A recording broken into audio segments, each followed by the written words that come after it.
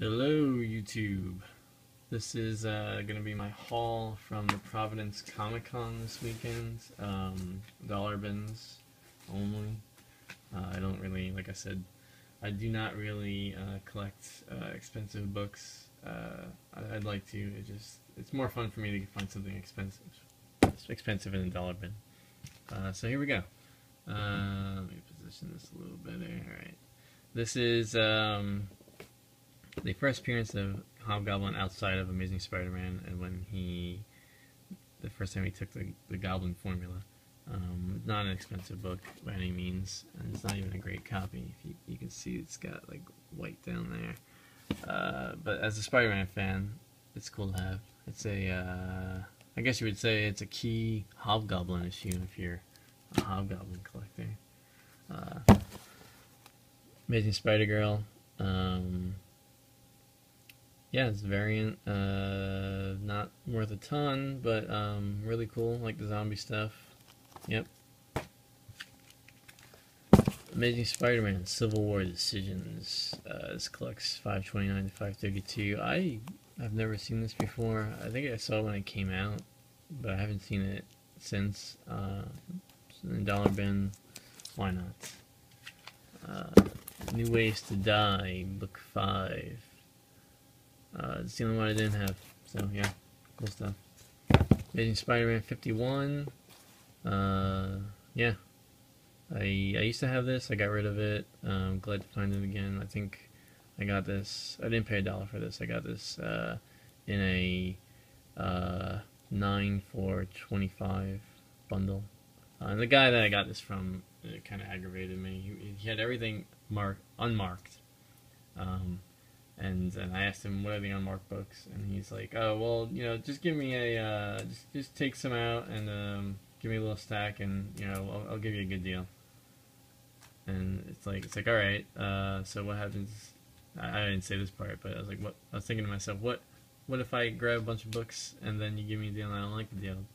You know, I don't want to put them all back. It's just frustrating. I mean, label your books. You know, I would never go to that guy again. It was just, and anyone that says that from here on out, I'm just gonna walk away. I don't like when they can't give a set price before I start looking. Anyway, yeah, glad to have that. Spider-Man 30. There's another one I used to have, got rid of. Glad to find it for $1. First appearance of Morlun, who's a big part of the Spider-Verse storyline going on right now. Amazing Spider-Man 2 variant. Been looking for this for a little while. I knew someone was going to have it in a dollar bin one day. It's in that area of Marvel, the gray area of the 2000s, early 2000s, late 90s, that some collectors don't realize are difficult to find and might be worth more. But yeah, glad to have that. Secret Wars 7, first appearance of Julia Carpenter, I believe. I was going to say Jessica Drew. It's not Jessica Drew. Yeah, cool Spider-Man key issue to have. I was one of this. Glad to have it. Non-enhanced variant of Spider-Man, Amazing Spider-Man 388. Amazing Spider-Man 381. I always love seeing these Hulk Spider-Man team-ups, even though Bagley's Hulk leaves a lot to be desired, at least in the old days. I mean, look how gaunt his face looks. He's gotten better, though. I think Bagley does the recent run of Hulk, and yeah, he's gotten a lot better.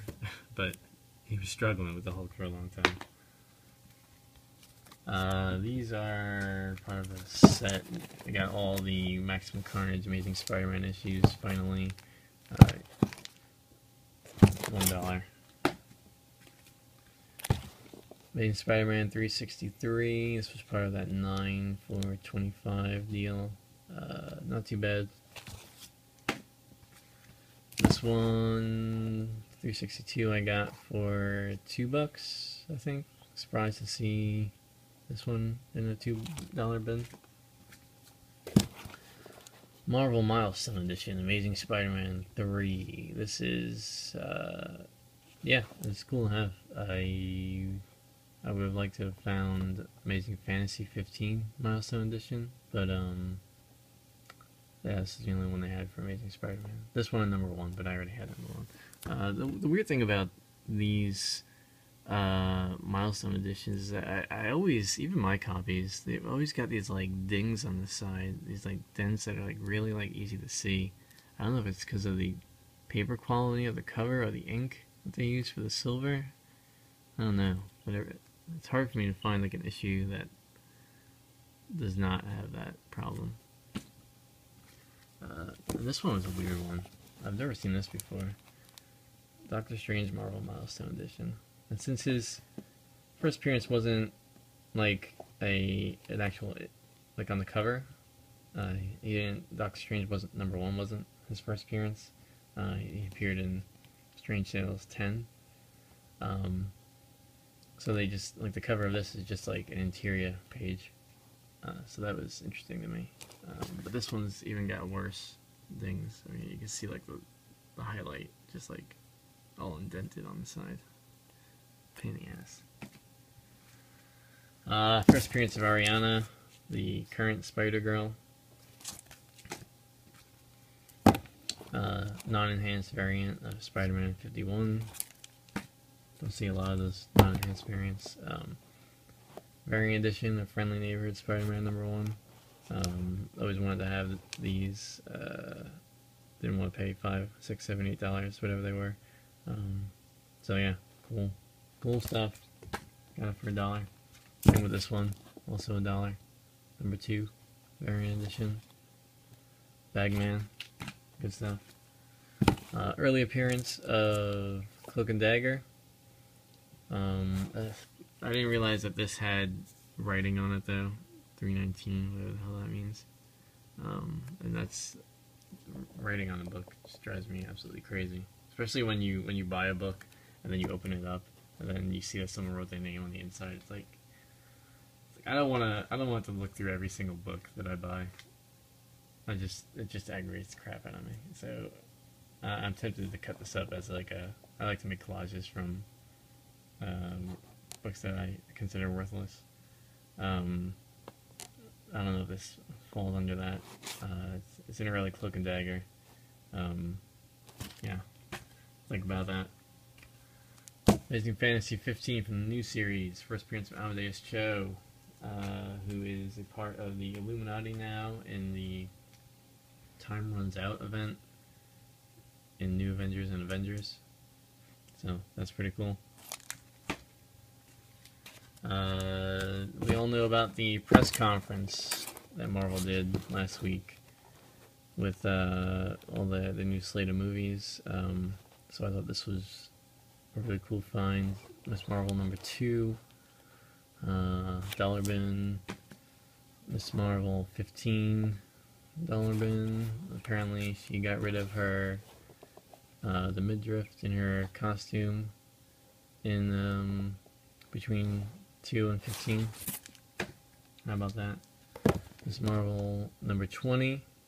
This is her first appearance in the new costume, the classic costume. I didn't realize that it had like gunk up at the top though. It's got this like, looks like there was maybe a sticker at the top or something. And it can rub off, it's just really annoying. And if I knew it was there, I probably wouldn't have grabbed it. I think I had more than one copy. This one's really interesting. This was in a dollar bin, and I don't see too many on eBay. There's like a lot of buy it nows for outrageous prices.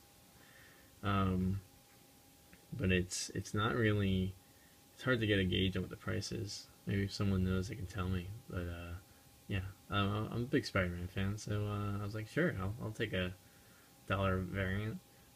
Like I said in my other video, I'm not a big Deadpool fan nowadays. And yeah, it's surprised to see it in there. Cool to have. I think this was my biggest success from the dollar bins today, or not today, yesterday. Yeah, so I think that's about it. That one was a short one, and if I make it out to another, uh, actually, the next video I do will probably be my my favorite comics from my collection. I'll probably do that in a few days.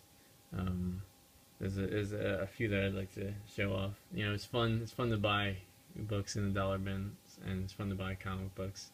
Then you know you read them and you put them away, and you're like, oh well, I'm not gonna take it out again because I want it to stay pristine. So it's fun to show them off in these videos. Feels like I'm getting more use out of them. Anyway, yeah, thanks for watching, and I will catch you all another time.